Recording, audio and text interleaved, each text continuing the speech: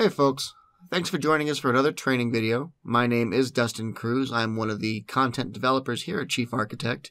And since there's been a lot of changes in the last couple releases of Chief, I thought it might be a good time now to take a dive into some more advanced material properties, discuss some of the new map options, and finally to compare and contrast how standard PBR and ray trace behave under different situations, and when to use which.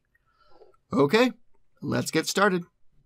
So before we dive into the advanced stuff, let's do a quick breakdown of our material properties, since these attributes have been with Chief the longest. So material properties are attributes we can give to our materials that do different things. I'll break them down one by one. There's diffuse, specular, roughness, transparency, reflectivity, emissive, and translucency. And let's take a quick dive. Diffuse is just the texture. So on the left, you can see that it's got a white texture, kind of a marbly texture. On the right, there is no texture, so it's just a black sphere. Specular is how shiny something looks. There's a few caveats with that one now. If you notice on the right, it is fairly shiny. On the left, it is more of a matte finish. But on the right, even though it's shiny, you're not seeing any reflections. And we'll get to that here in a sec when we get to reflections. Roughness is the opposite of specular, so now we see that the ball on the left is shiny and the one on the right is matte. And emissive. Turning on emissive makes a material appear like it's casting light. In Chief Architect, emissive materials don't actually cast light or count as a light source. They do look like they are casting lights. There's no shadows on there. It looks like that ball is lit up from the inside. You can see it in the reflection on the ball on the left, but it won't actually cast a light that you can control. It won't cast shadows. It just looks like a light source. Reflectivity is pretty self-explanatory. It's just how much material reflects its surrounding environment. Translucency, you want to think maybe lampshades or curtains. You want something where light can go through it but not actually see through it. That is a translucent surface. And so as you crank up the translucency slider, you get a more translucent material like a lampshade or a curtain. Transparency is also pretty self-explanatory. It is how transparent an object is, as you can see from the ball on the right. It does not refract light, and by refract I mean refraction. You have to use the transparent material class to get refraction, so you'll set it as a type of glass. But for just the normal generic material settings, transparency will make it more or less transparent. So just to break down what works where, we have standard, PBR, and ray trace. As you can see, ray trace supports all these pretty well. The yellow circle means it's circumstantial or kind of works. So reflectivity in standard kind of works. You don't get an actual reflection though. You get the specular highlight. So let me go back real quick. So a big part of photorealism is how light behaves when it strikes a surface, and reflectivity is one of the main aspects. It informs our eye how something feels to touch. Is it matte, smooth, prickly, that kind of thing. With standard, we aren't able to show reflections, and so we get a lower level of realism. PBR's big benefit, in my eyes, is it's got real-time reflections that you can see as you move your camera. So for an example, let's open up this metal material, and let's take a look. So it is a stainless steel with about 3% roughness. If we move this up and down, of course, you can see that it starts to diffuse a bit more. So if this was in standard, let's drop this down to standard, we lose our reflectivity, which means we pretty much lose our metallic luster. And we can't really tell what kind of material it is. We can see, however, this highlight right here, that it's kind of a shiny, smooth material based off of how the light is reflecting off of it. As I change the roughness, you'll see it start to diffuse out into a matte material. We'll put it back. We'll go back to PBR view. And that same light is there, but also all the reflectivity. We'll reset, and we'll go up one more time with the roughness. So specular, in standard, is how we try to show that something is smooth, but unless light hits it at the correct angle, you can't really tell what's going on. So reflectivity does not really work in standard. It can kind of look like it's shiny or might reflect, but in PBR and ray trace, it will reflect. Translucency doesn't really do much in PBR or standard, but works in ray trace. Metal we just covered. Without reflectivity, nothing looks metallic in standard view, but PBR does have reflections, so we can approximate that that metallic sheen. Refraction, the light bending through that glass orb here. That is only in ray trace. Anywhere else you put transparency, you'll get this. It won't bend the light. It'll just show you what's behind it. But ray trace will refract to varying degrees. Emissivity, you can see it in standard, PBR, and ray trace. Once again, it does not cast light itself. It just looks like a light source. So it's good for light bulbs, LED strip lights, screens like TVs or computer monitors, that sort of thing. And transparency works in standard and PBR and ray trace. PBR somewhat, I only say that because the transparency is really transparent. So if you have glasses or plates that are transparent, it is kind of hard to see them without the refraction that you get from ray trace. Okay, so those are the basic material properties you'll find in Chief. They've been there for a long time. They're pretty self-explanatory if you just play with the sliders to see how they work. But right now we're going to jump into maps. And maps are really interesting because they are external files. They're images, just like the actual texture image themselves. But they do different things, like drastically different things. Bump maps have been with Chief for a while, and so I'll touch on that. But normal maps, bump maps, AO maps, metal maps, these are all fairly new, and we can get some cool effects with them. So let's go real quick to Chief, and we'll break some down. So we're back in Chief with our wall, and we're going to test this with a metal backsplash. So these are all going to be the same thing, but this is just a staggered version of each that show the progression as we add more maps. So this is the first one. This is just the base texture. This is just the image that we're going to use for our base material. There's no roughness, there's no metal, there's no bump, no normal. So it's just an image that looks like this. I'll open it up so you can see what I mean. This is it.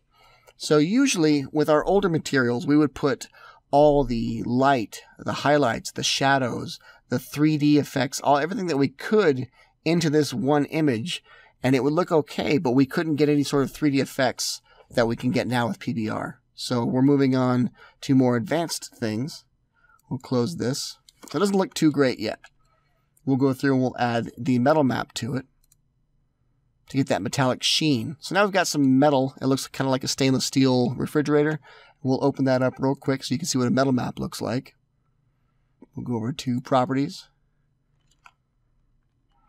So with metal in the real world, something is either metallic or it's not. There's no pseudo-metallic surfaces. So we use a black and white surface. Where it's black, it's not metal. Where it's white, it is metal. So for this example, we're going to want the kind of beige-green tile to be not metal. We want that to be more of a glass. But we want all the metal around it to be shiny stainless steel metal. So everywhere where it's white, it's going to be metallic. Everywhere it's black, it's not. So let's go back and take a look. We'll close that. And it doesn't look much different now, but as we add more maps, you'll see what I mean. So we'll add roughness to it.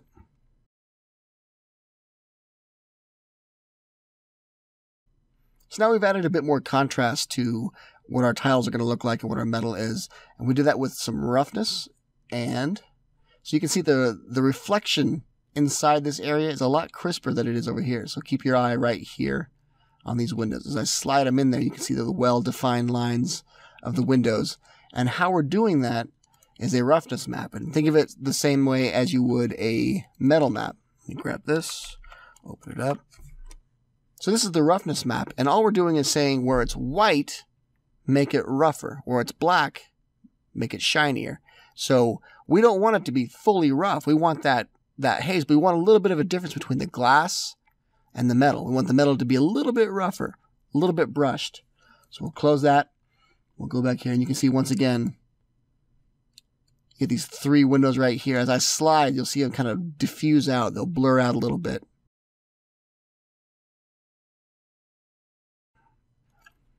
And that's achieved with the roughness map. There's a couple different uses for it. It just kind of breaks up how light behaves. But still, we're not quite there yet. There's no 3D shape to this. We've got metal where it's supposed to be. We've got a difference in roughness with the roughness map. But now we're going to add a 3D shape effect using a normal map. And this will give us our tiles. So now we're starting to see some some real 3D shape. But remember, this is an illusion. This flat plane doesn't have any tiles on it. If I go back to the vector view, it's flat. There's nothing there.